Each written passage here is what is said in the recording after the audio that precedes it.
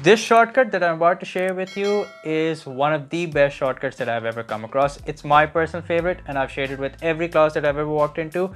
It has literally made everyone jump off their seat. So make sure that you watch this video till the very end and give it a thumbs up if you like it, and make sure that you subscribe to my channel in case you haven't. So let's get started.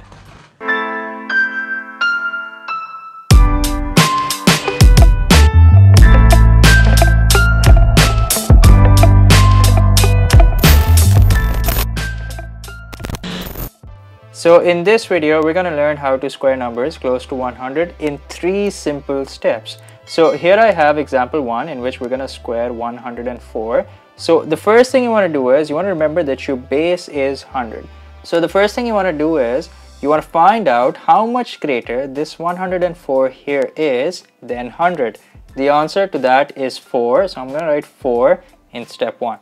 In step 2, what I'm going to do is I'm going to take this 4 here and then I'm going to add it to the original value. So that means I'm going to add 4 to 104. So 104 plus 4 is equals to 108. So here I've obtained my first 3 out of the 5 digits. Now in step 3, we're going to obtain the remaining 2 digits. So what I'm going to do is I'm going to go back to the value of step 1, and in step 3, I'm simply going to square it. So what's the square of 4? 4 squared is 16. So here we have 16. So the answer to 104 squared is 10,816. Let's do another example. So here we have a 108 squared. Again, we're going to square this in 3 simple steps. So the first step is I'm going to find out how much greater 108 is than 100. So the answer to that is, of course, 8. The next thing you want to do is you want to add 8 to 108.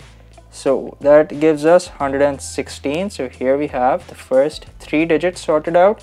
Now in order to obtain the remaining 2 digits, again we're going to go back to step 1 and we're simply going to square it. So the square of 8 is 64. So here we have the last 2 digits, 64. Now let's do another example. In example 3, we have to square 112. So again, the answer to step 1 is we're going to find out how much greater 112 is than 100. That's of course 12. So 112 plus 12 is going to be equal to 124. So we have the first 3 digits. And for the last 2 digits, we're going to take the square of 12, which is equal to 144. So how do I place 144? Now that's the real question here. So again, nothing to worry about. All I have to do is I'm simply going to carry the 1 and I'm going to write 44 as it is. So the final answer is 1, 2, 5, because 4 plus 1 is 5, and then 4. So there you have it, 12,544. You can grab a calculator and tell me whether it's correct or not. Now example 4, in which we have to square 98. Now in this, what you have to do is you want to find out the difference between this 98 here and 100. So the difference between 98 and 100 is 2. So the answer to step 1 is 2. Now in step 2, I'm going to subtract 2 from 98. So that's going to give me 96. So we have the first 2 digits, 9 and 6. Now in step 3, we're going to go back to the value we got in step 1 and we're going to square it. So 2 squared is 4.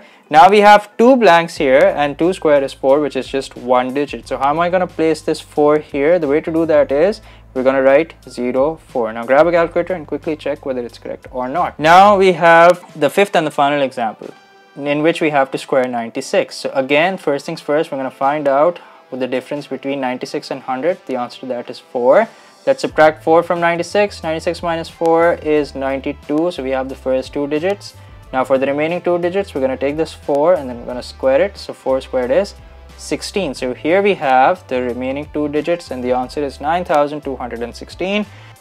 Now I have a simple challenge for you. The challenge is that look at the thumbnail of this picture and then I want you to tell me, not the final answer, but in fact tell me in the comment section, how long did it take you to get to the final answer? Alright, so that's all for this video. Here are the links to the 2 shortcuts that I made previously. You're very welcome to check them out and give this video a thumbs up. I'll see you guys in the next video. Until then, take care. Bye bye.